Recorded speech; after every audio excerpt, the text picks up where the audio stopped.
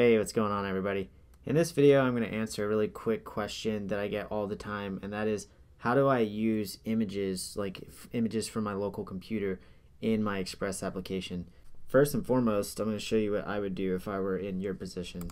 I would go to the almighty Google, and I would type in how to use, there it is at the top, how to use images in Express.js.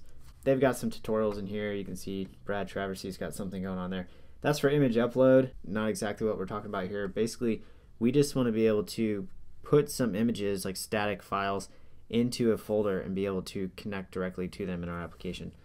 We're going to click on this first link here, and you can read through this documentation, but ultimately what it's telling you is we have a directory that we can create in our applications that we can then tell the application that, hey, this is the directory where we're going to have things like fonts, style sheets, client-side JavaScript, maybe even some HTML files and some images. In order to do that, you just need this line right here, or if you want to get fancy, you can use this line, or you can get even fancier with this line. So this down here says, the path that you provide the Express static function is relative to the directory from where you launch your node process. So depending on which folder you're in when you run the node app.js command, then it's going to be relative to that. So if you run your Express application from another directory, let's say that you accidentally run it from like the views directory, then that could break your application unless you use this absolute path, and so you just copy this line. Well, it's got the / static in there, which is not exactly what we want. So we kind of want a combination of what we have here and then what we have up here. Basically, we'll go ahead and copy this, go down into our code here. This is just a demo application. I use the Express generator to create this. It's just like a bare bones Express app. And so down here, after all these app.uses where we're telling it to do various things like use the URL encoded for our forms and then use cookie parser for cookies, we can go ahead and plug in this app.use / static express static path.join dir name public. We're going to get rid of this first argument here and just leave it like this. And if we save this, I think this will work on its own to be able to serve this public directory. So if you don't have a public directory created already, then inside of your root directory for your application, in my case demo app, go ahead and right click and create a new folder, or if you're in the terminal, go ahead and do an mkdir and create that new folder, call it public. So this public directory is going to live inside of the root directory of your application. If you're using something like Express Generator, then you'll already have this. But if you're not, go ahead and create it. Okay, so inside of here, you can put the files directly inside of public if you want, or if you want to organize them a little bit, you can have like an images directory, a JavaScripts directory for client-side JavaScripts, and then a style sheets directory for your style sheets. So in this case, we're focusing on images. So I have an images directory. You can see that it's empty right now. So we are going to put an image in there, and then we'll be able to link to it. All my views are set up. I'm using EJS. What I want to do is I want to see if I can connect an image from my public images directory, just having set up this one line of code.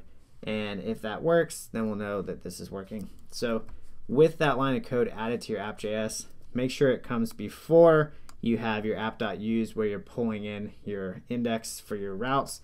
If you're doing like an app.get directly inside of your app.js, that's fine.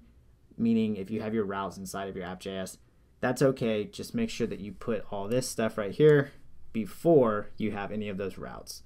All right, so with that file saved, over in images, we're gonna want to plug an image in there. Let me open up my terminal. There we go. Okay, so I had to figure out where the image file was, and then now I have to move it into this directory. So I'm gonna put it inside of here, make sure that it goes inside of public / images, and let's see if that works. Great, so there's that image over there. It got copied over. If we take a look at this image, you can see it's all blown up, but it's just a image of a tent out in the snow.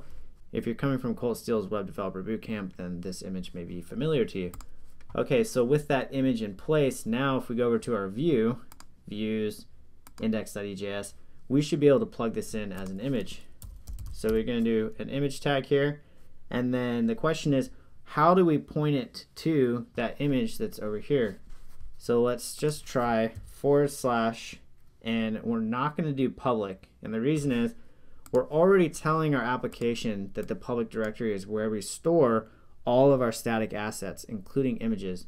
So if you're pointing towards a static asset with something like the link right here, or if you have, let's say, a script and you're pointing to a script with the source attribute, or in this case we have an image and we're pointing to the image with the source attribute, it's going to go directly to the folder inside of public, or if the file itself is directly inside of public, it'll just point to the file. So you can even see that right here with the link. The link is going to /stylesheets/style.css, which is right here inside of public. So for the image here, it's going to be /images. Make sure you do the /, and that is because of how the routing works, and I can explain that in a later video. But go ahead and do / at the beginning, make sure that's there, point it to the folder, in this case images, and then the file name. So bg-1.jpg.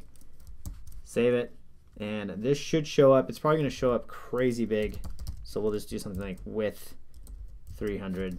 That'll make it a little bit smaller.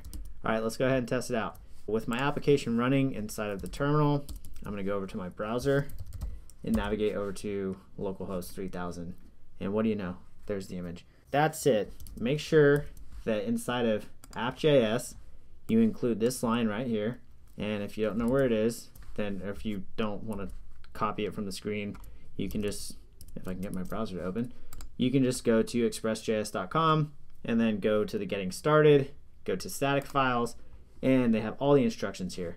You can use this version if you're always going to start your application from the root folder of your application.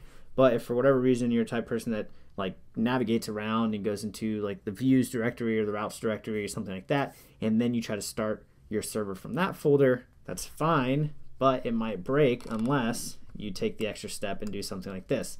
This first argument is saying we're going to serve it from /static, and you're creating a virtual path. You can read more about it up here, but I don't really want to do that. I just want to go directly to whatever folder or file is inside of the public directory. So I go ahead and take out that first argument, leave the second argument, save this file. Make sure, of course, this comes before your routes or the inclusion of your routes if you're using the router. And then over inside of your view, you can just link directly to the folder and then the file, or if the file were directly inside of public, just directly to the file. And it should be working at that point. If you have any questions, of course, leave them in the comments below. And if you have any questions for future content of this type, things related to Express.js that you've been wondering about, how do I do this, how do I do that, let me know in the comments below, and we'll see if we can't get that queued up for a future video. Thanks for your time. I hope you learned something, and we'll see you in the next video.